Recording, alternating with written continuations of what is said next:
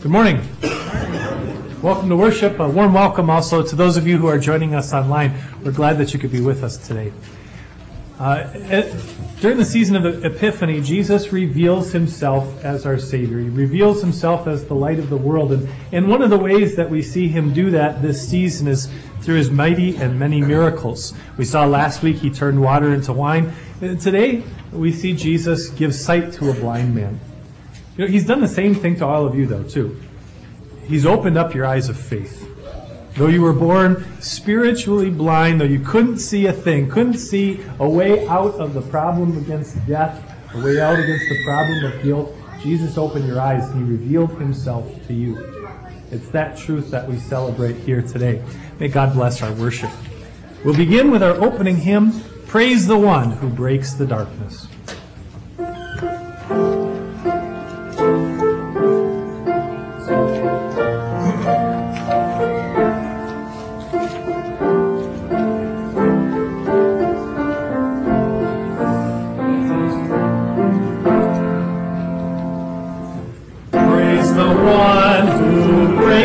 Darkness with the liberating light. Praise the one who frees the prisoners, turning blindness into sight. Praise the one who preached the gospel, healing every dread disease, calming storms and feeding thousands with the Father's word of peace. Praise the one who blessed the children with a strong and gentle word. Praise the one who drove out demons with the piercing two-edged sword. Praise the one who brings full water to the desert's burning sand. From this well comes living water, quenching thirst in every land.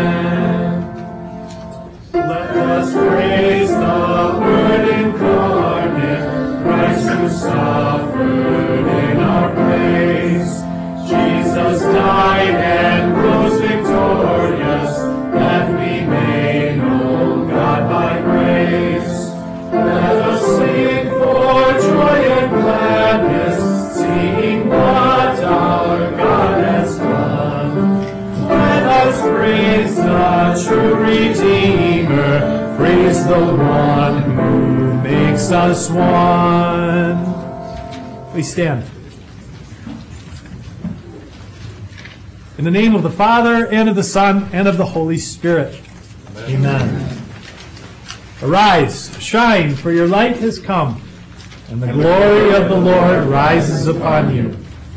See, darkness covers the earth, and thick darkness is over the peoples. But the Lord rises upon you, and his glory appears over you. Jesus Christ is the light of the world, the light no darkness can overcome. Amen.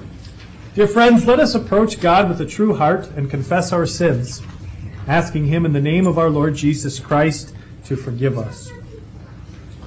Lord of life, I confess that I am by nature dead in sin, for faithless worrying and selfish pride, for sins of habit and sins of choice, for the evil I have done and the good I have failed to do. You should cast me away from your presence forever. O Lord, I am sorry for my sins. Forgive me for Jesus' sake.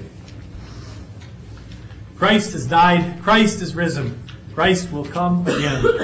In his great mercy, God made us alive in Christ, even when we were dead in our sins.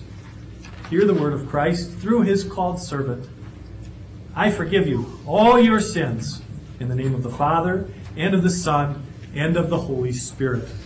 Amen. In peace, let us pray to the Lord.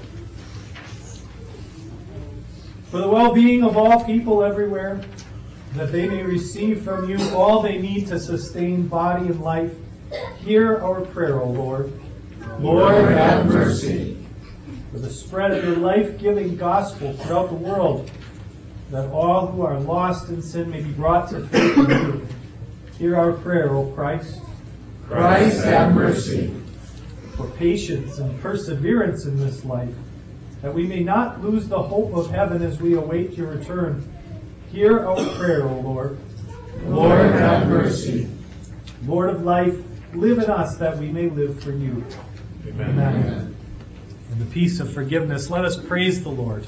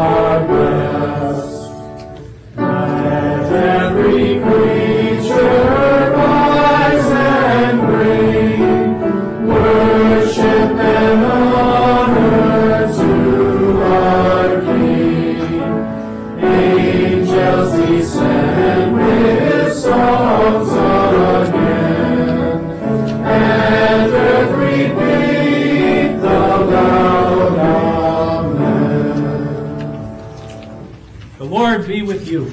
And also with you. Let us pray. Almighty God, you sent your Son to proclaim your kingdom and teach with authority. Anoint us with the power of your Spirit, that we too may bring good news to the afflicted, bind up the brokenhearted, and proclaim liberty to the captive. Through Jesus Christ, your Son, our Lord, who lives and reigns with you in the Holy Spirit, one God, now and forever. Amen. Please be seated.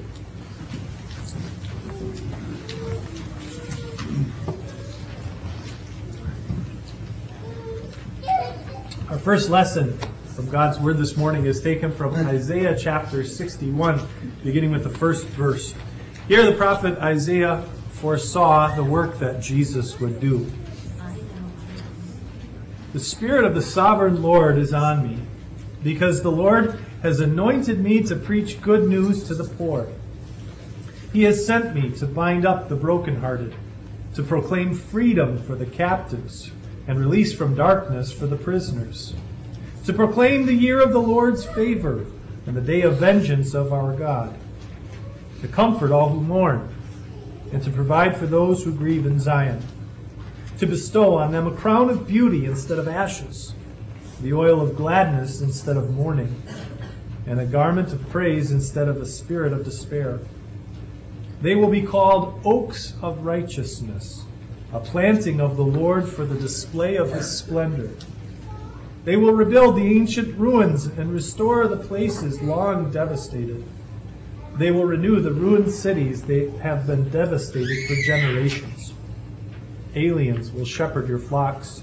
Foreigners will work your fields and vineyards. And you will be called priests of the Lord. You will be named ministers of our God. You will feed on the wealth of nations, and in the riches you will boast. This is God's word. We join in our hymn response, O Jesus, King of Glory.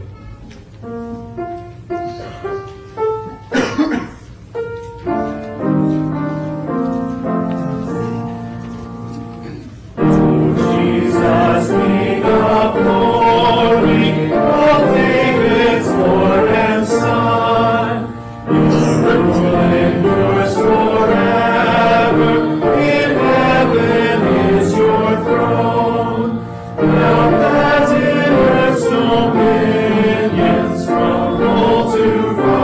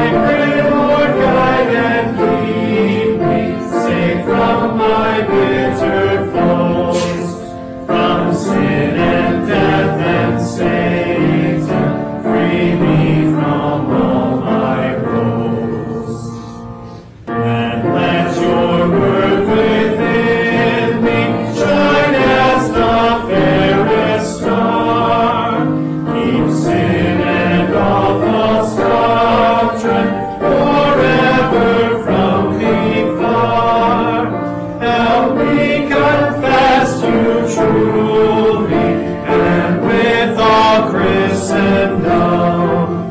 Hear, hail you, King and Savior, and in the world to come. The light of Jesus is met with some hostility. The apostles experienced that firsthand, but God blessed them in their witnessing to that light, testifying to Jesus' glory. And they asked God for the courage to speak boldly about it, and the opportunities to do so. This is our prayer too, that God would give us plenty of opportunities to share the news of salvation and point others to Him. A lesson from Acts chapter 4.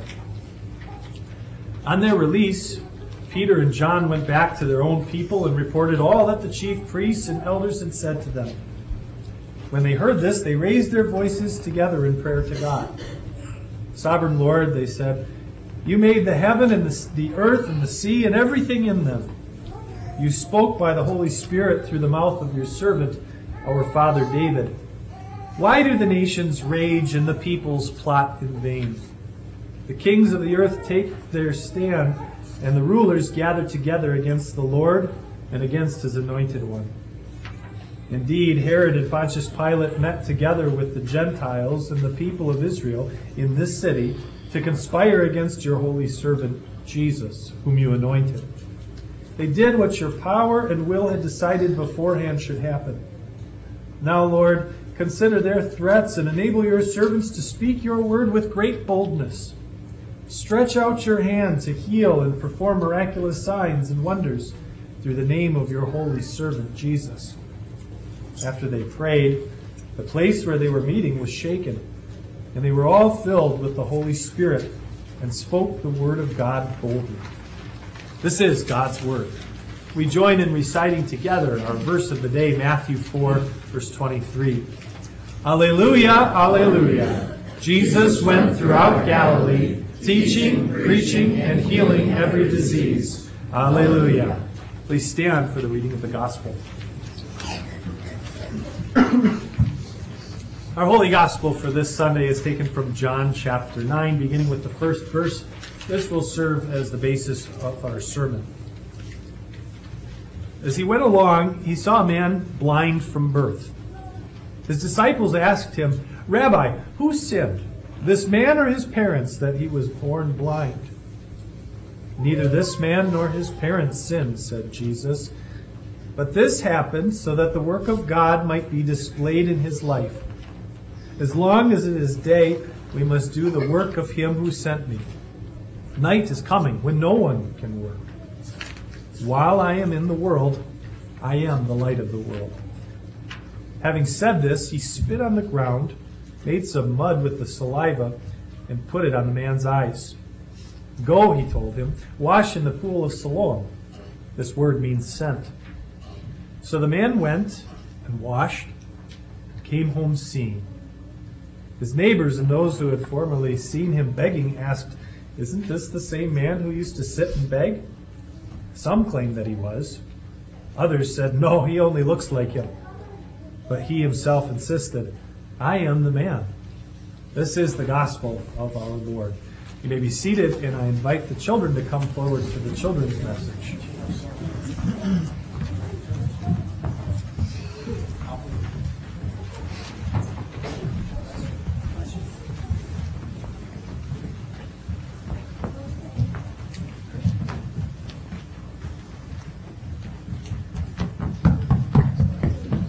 Morning, you guys. Good morning. Good morning. This is a good day, isn't it? It's a very good day. Did you hear the story that I just read about Jesus? Yes. What did he do?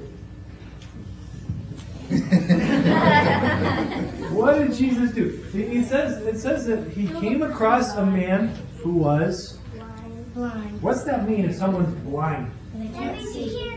They couldn't see. This guy, he never saw anything. He never saw the color purple. He never saw what a dog looked like. He never saw what his parents looked like. He couldn't see anything. And now he's grown up. He's a man like me, and he still hasn't seen anything, but Jesus does something. What? He does something kind of weird, doesn't he? Never saw mud. Mud. Do you know where he got the mud? No. He spit on the ground and he mixed his spit with the mud and he puts it onto the guy's eye. And then he says, Don't go. do that to my brother. I won't do that to your puppy. Then he says, go wash it off. And the guy washes it off. All of a sudden, he opens his eyes and he can see. He could see everything. He could see the crowds of people. He could see the birds up in the air. He could see it all because Jesus healed him. But you know what was even better was that Jesus didn't just give him the gift of sight that day. He gave him the gift of faith. He gave him the gift of faith. And Jesus has done that to you and to me too. He's given us the gift of faith. But Jesus, he didn't put mud on your eyes. He didn't do that to you, did he? Yeah. But he washed you with something. What did he wash you with? Water. Water. What kind of water? The water of your Sins. baptism. The water of your baptism. That washed all your sins away. That washed all my sins away. And now we can see. We see Jesus as our Savior. We see Jesus as the one who's forgiven us all of our sins, who's paid for our sins. We see Jesus as the one who's going to take us to be with him in heaven. We can see now, can't we? I like the juice. Let's hold our hands and let's thank God for washing us and allowing us to see, okay? Dear God, thank you for sending me Jesus to open up my eyes of faith so that way I can see you as my Savior and see that you're directing me to heaven and taking me to heaven. Thank you, Jesus. In your name we pray. Amen. All right. Nice work, guys. You can go sit back down with your parents, okay? And we'll continue with... There you go. We'll continue with our hymn of the day, O God from God, O light from light.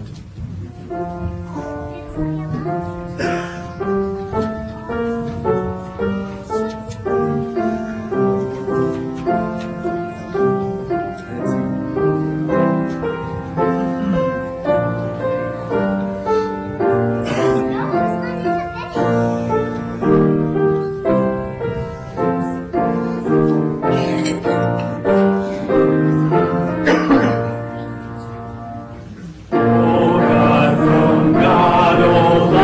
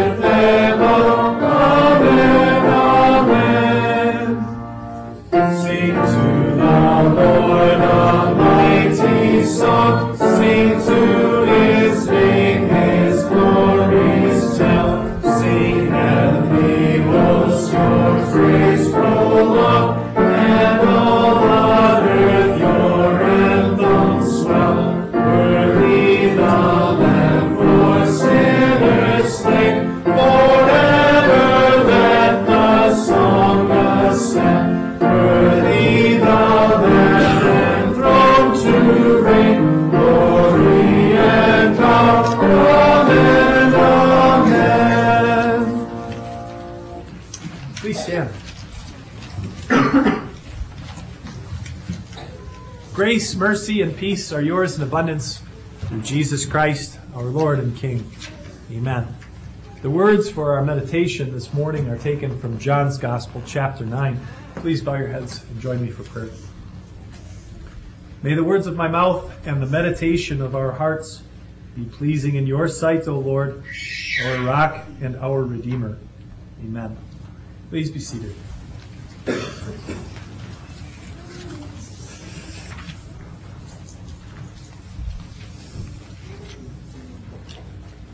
Brothers and sisters,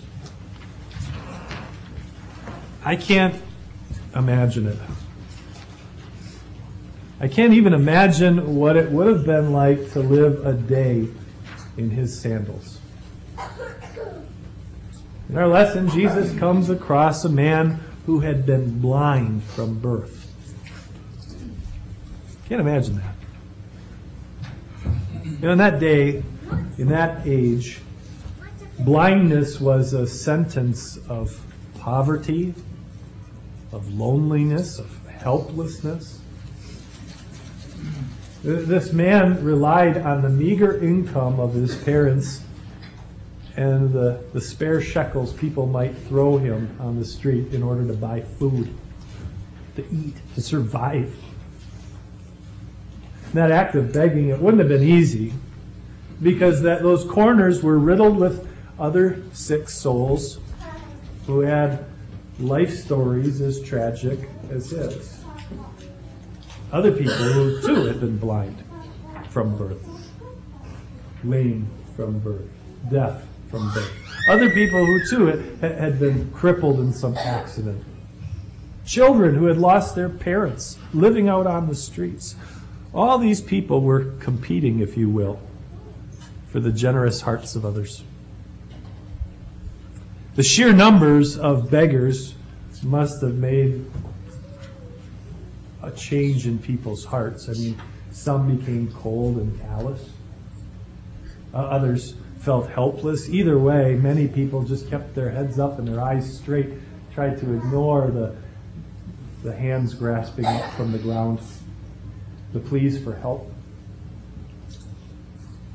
Imagine how difficult that would be, to feel so helpless, to feel so worthless, to feel like being a burden on society.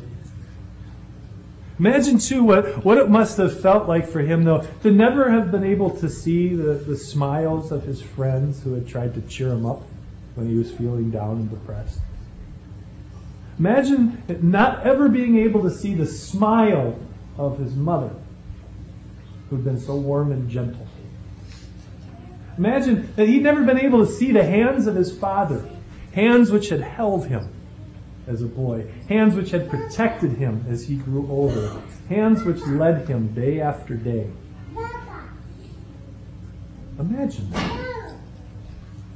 Talk about a rough life, huh? What did I do, God? What did I do to deserve this?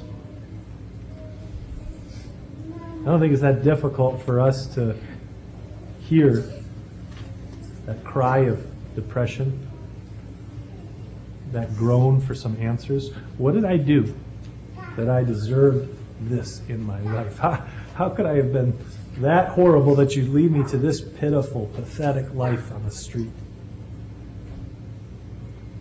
It isn't difficult for us to imagine him thinking that, because that's what Jesus' disciples were thinking. Teacher, Rabbi, who sinned? This man or his mother? Who sinned that he should be cursed with such a pitiful existence?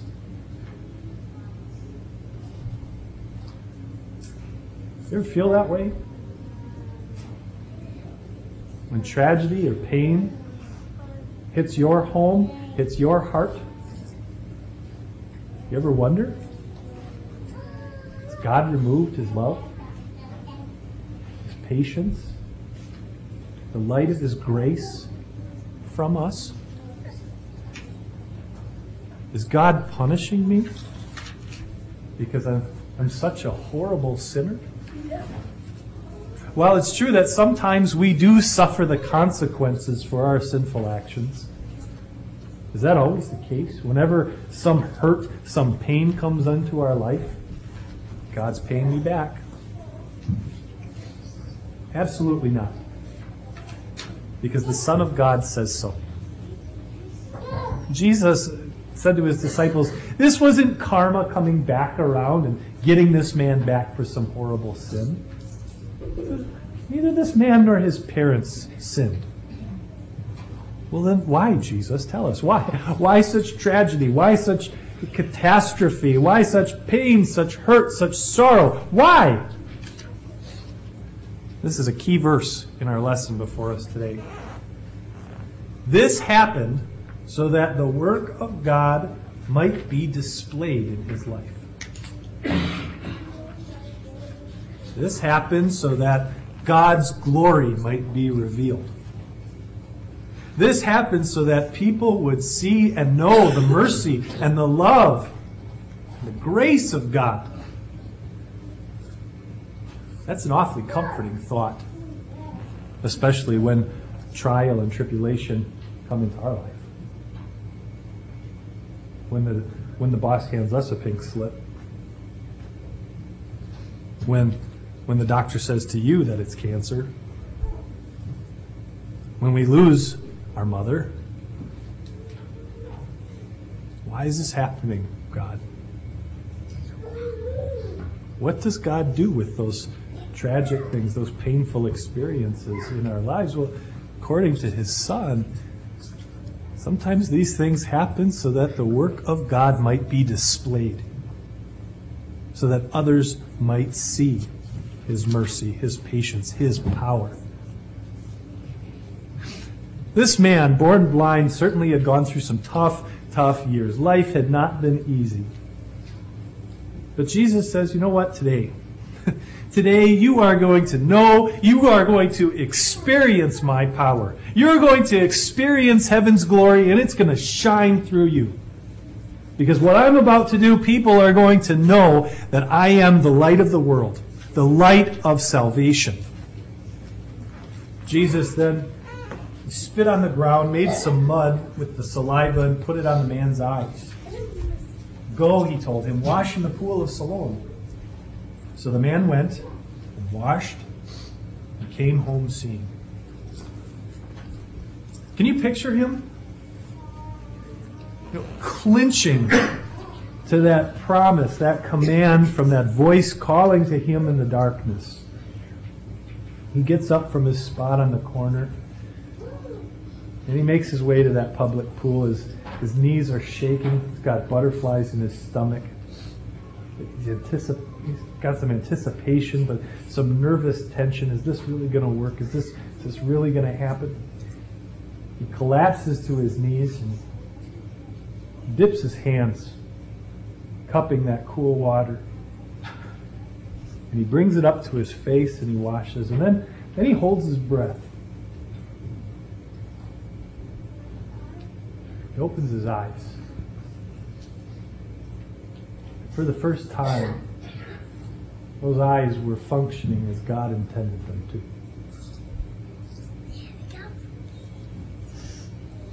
He looks down, he sees light bouncing off the water of the pool.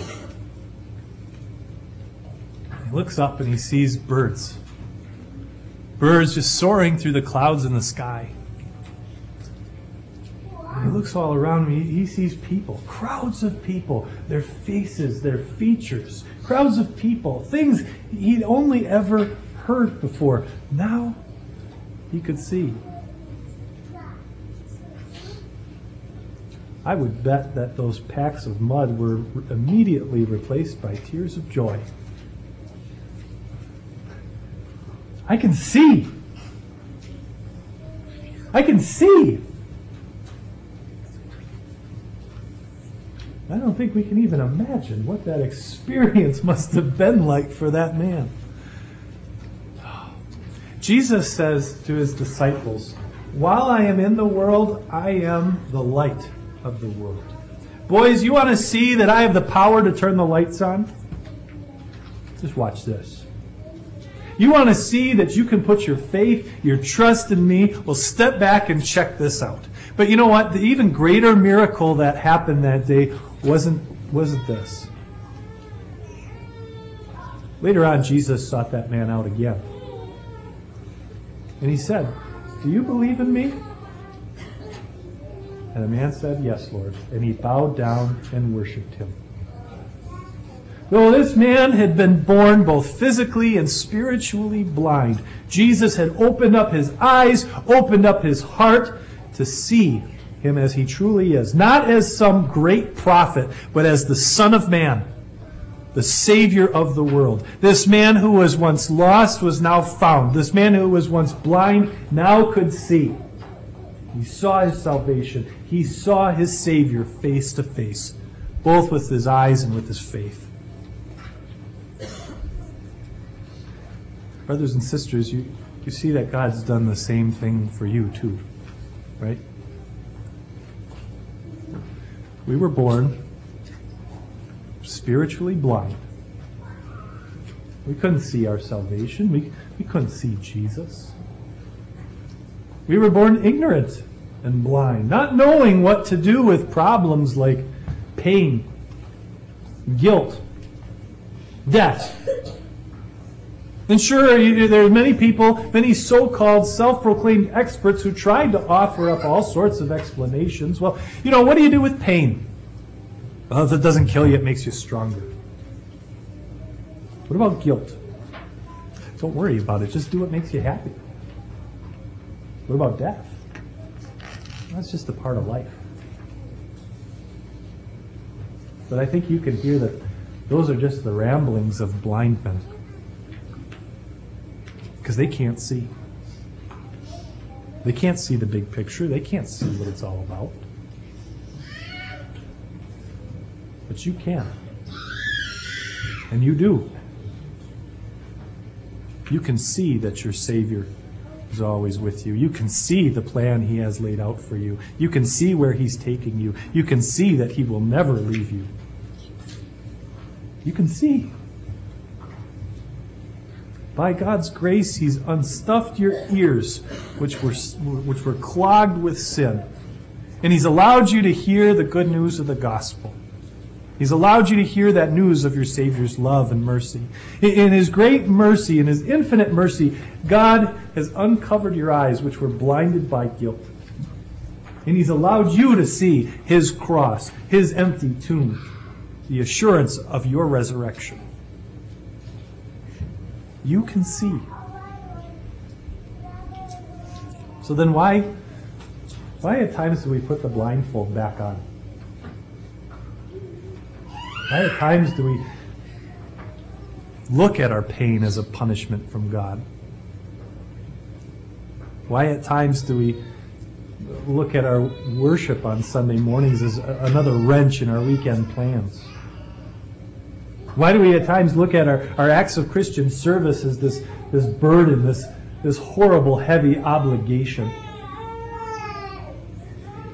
Because that old self doesn't stop, does he? The devil never ceases to try and cover up our eyes from seeing the glorious, beaming truths of Scripture, the wonderful news of God's love. But brothers and sisters, God has opened your eyes, not with packs of mud, but with the waters of your baptism.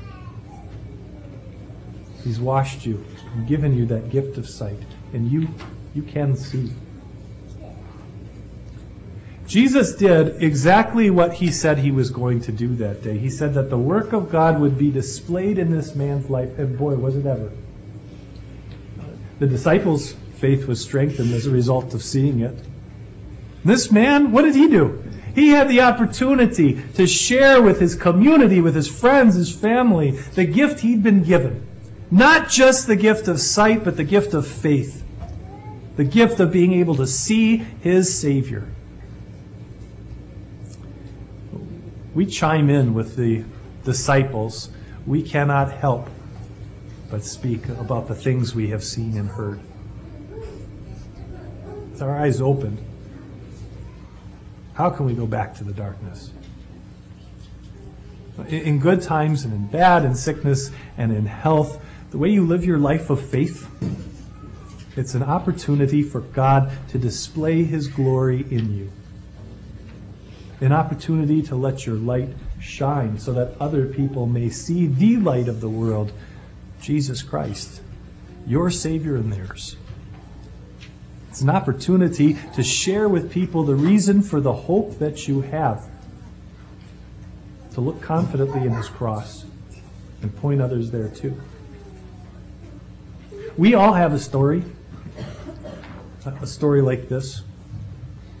Whether it happened when you were a few days old and your parents brought you up to the font, or whether it happened when you turned 40, either way, you've been given the gift of sight, the gift of faith. Live in that light. Let the light of His Word guide you. Share that light with others. May God bless us with that. In Jesus' name we pray. Amen. Please stand. May the peace of God, which transcends all understanding, guard your hearts and your minds through faith in Christ Jesus. Amen. We join in confessing our faith using the words of the Apostles' Creed found on page 10 in our worship folder. I believe in God the Father Almighty, maker of heaven and earth.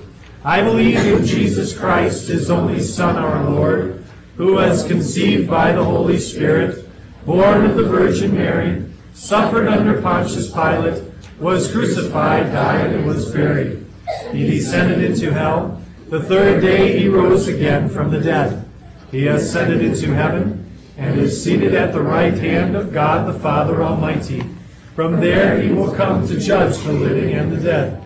I believe in the Holy Spirit, the holy Christian Church, the communion of saints, the forgiveness of sins, the resurrection of the body, and the life everlasting. Amen. Please be seated. This time, please take a moment to fill out the friendship registers that are going to be distributed by our ushers. Also, those of you who are joining us online, please be sure to sign our online guest book. We really appreciate that.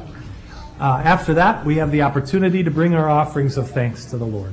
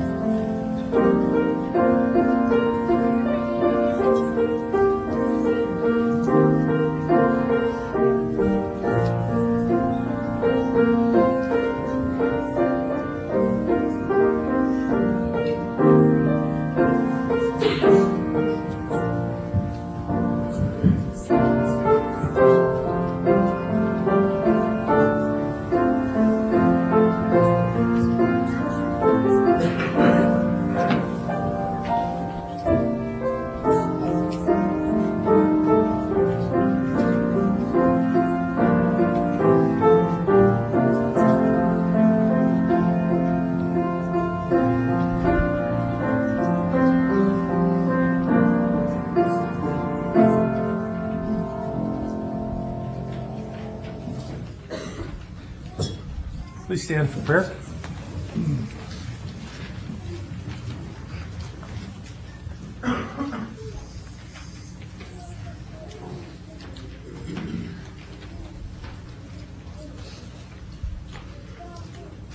Jesus Christ, Lord of glory, you delight in making yourself known to us and others. Bring us to recognize and rejoice in your majesty and your ministry. In love, you chose to exercise your greatest strength to serve us in our greatest need. You revealed the brightness of your glory through humble deeds of love. You called ordinary men to do extraordinary things as your disciples. You call us also confidently to follow you, diligently to learn from you, and lovingly to imitate you. Equip and empower us to serve you and our neighbor faithfully. Use us as your witnesses to bring many throughout the world to the light of your gospel. You revealed your glory through mighty signs and wonders. Assure us that you still rule all things in the universe and use them to serve our eternal good. In wise compassion, you often exercise your power to help and heal people with physical and emotional needs. Give us courage and compassion to relieve the distress of the hurting, to pray for all according to their needs, and to be content and cheerful when in your wisdom you ask us to endure hardship.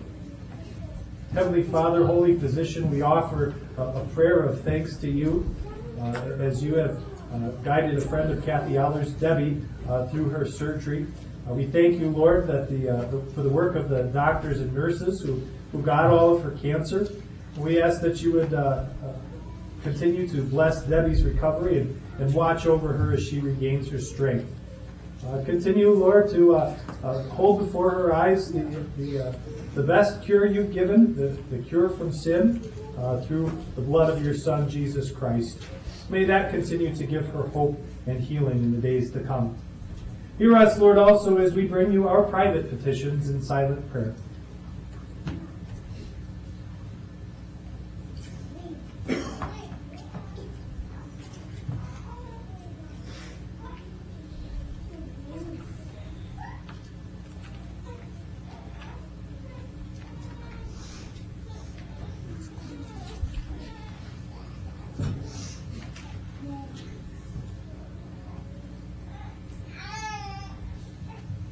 Preserve your truth among us, and by that truth preserve us until you appear in dazzling splendor to bring us to the glory of heaven.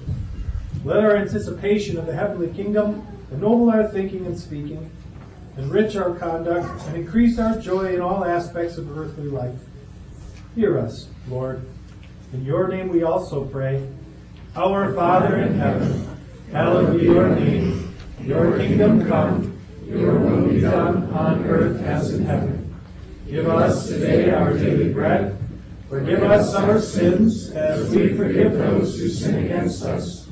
Lead us not into temptation, but deliver us from evil. For the kingdom, the power, and the glory are yours, now and forever. Amen. The Lord be with you. And also with you. Lift up your hearts. We lift them up to the Lord. Let us give thanks to the Lord our God. It is good and right so to do.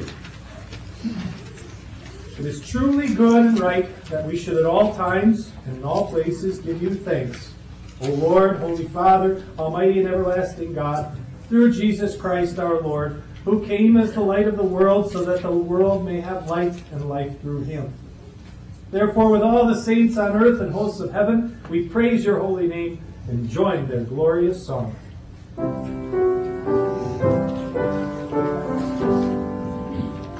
Holy, holy, holy, sing to the heavenly armies sing. For his glory, might and worth, fill the heavens, fill the earth. Holy, holy, holy, cry to the Lord of hosts most high. Hail, Hosanna, David's son, blessed is the one who comes. In the name of God the Lord, name of blessings which outpour. Hail, Hosanna, save us now, holy, holy God of power. Our Lord Jesus Christ, on the night he was betrayed, took bread, and when he had given thanks, he broke it and gave it to his disciples, saying, "Take and eat. This is my body which is given for you. Do this in remembrance of me. Then he took the cup, gave thanks, and gave to them, saying, Drink from it, all of you. This is my blood of the new covenant, which is poured out for you for the forgiveness of sins. Do this whenever you drink it in remembrance of me. May the peace of the Lord be with you always. Amen.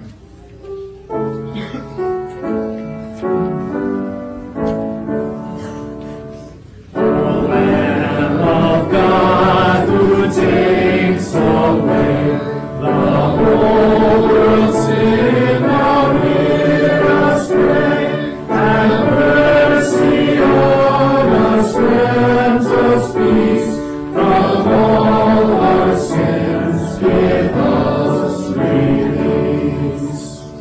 You may be seated and come forward at the direction of our ushers.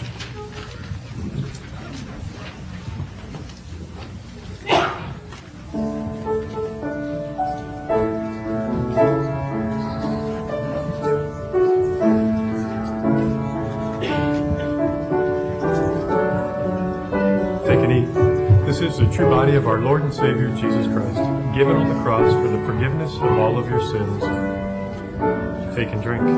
This is the true blood of our Lord and Savior Jesus Christ, shed on the cross for the remission of all of your sins. Now may this true body and blood of our Lord and Savior Jesus Christ strengthen and preserve you until life everlasting. Depart in peace, your sins are forgiven.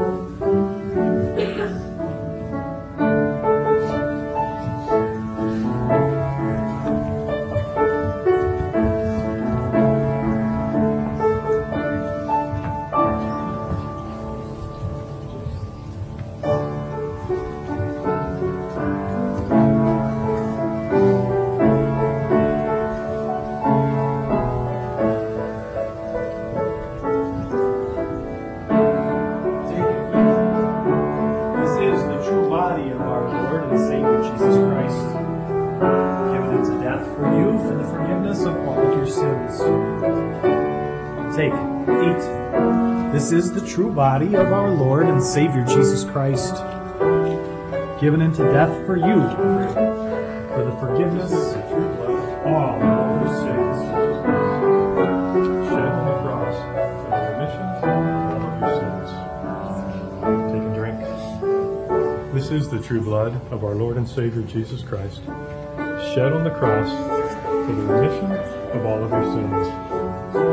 Take and drink. The true blood of our Lord and Savior Jesus Christ, shed on the cross for the remission of all of your sins. Now may this true body and blood of our Lord and Savior Jesus Christ strengthen you and keep you in the true faith until life everlasting. Depart in peace. Your sins are forgiven. Amen.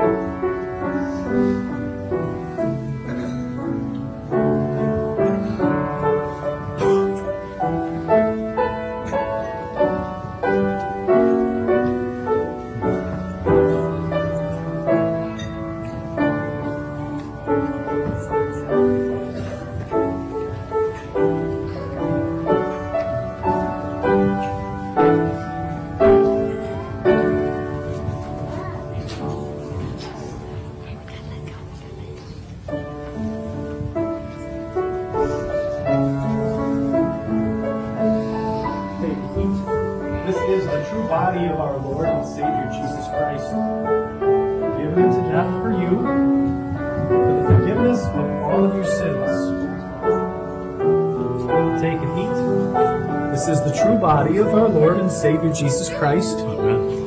Given into death for you, for the forgiveness of all of your sins. Take this is the true body of our Lord and Savior Jesus Christ, given into death for you, for the forgiveness of all of your sins. This is the true blood of our Lord and Savior Jesus Christ, Amen. Shed on the cross for the remission of all of your sins. Take and drink. The true blood of our Lord and Savior, blood of our Lord and Savior Jesus Christ, given and shed on the cross for you, for the remission of all of your sins. Now may this true body and blood of our Lord and Savior Jesus Christ strengthen you and keep you in the true faith until life everlasting. Depart in peace. Your sins are forgiven. Amen.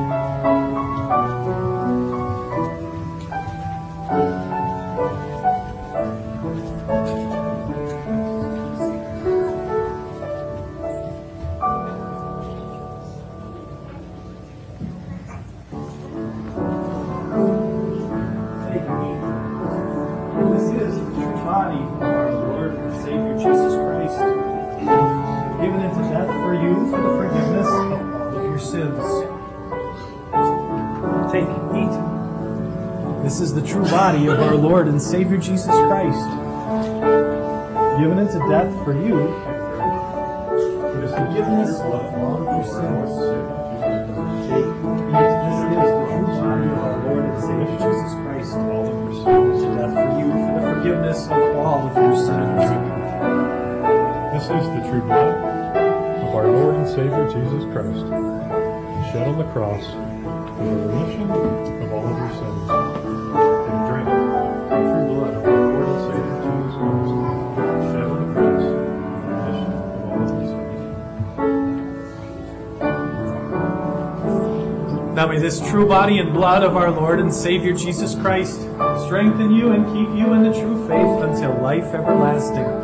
Depart in peace. Your sins are forgiven. Amen.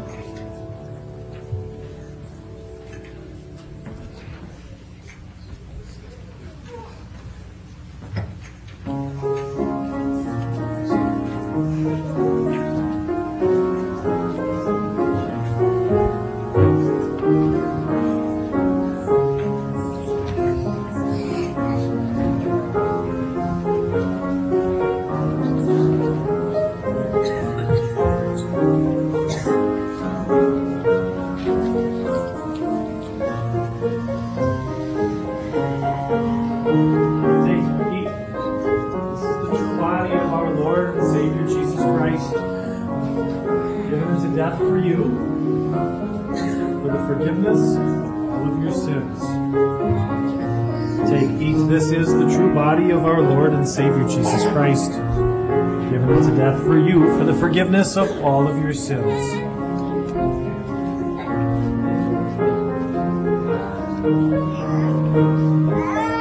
Take and drink. This is the true blood of our Lord and Savior Jesus Christ, shed on the cross for you, for the remission of all of your sins. Take and drink. This is the true blood of our Lord and Savior Jesus Christ, shed on the cross for you, for the remission of all of your sins. Now may this true body and blood of our Lord and Savior Jesus Christ strengthen you and keep you in the true faith until life everlasting. Depart in peace. Your sins are forgiven. Amen.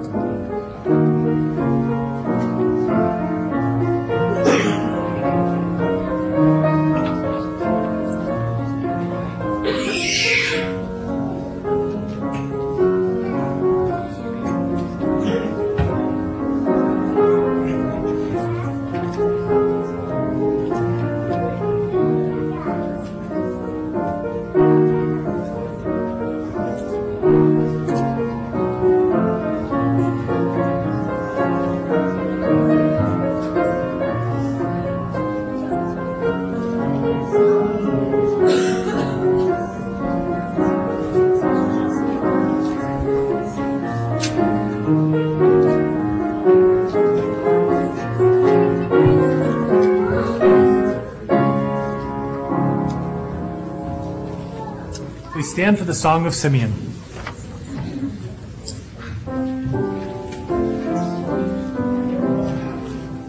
Please, Lord, you let your servant now depart, according to your word. For my eyes have seen your salvation, which you have prepared for every people. Arise, you light in the Gentiles, and the glory of your people Israel.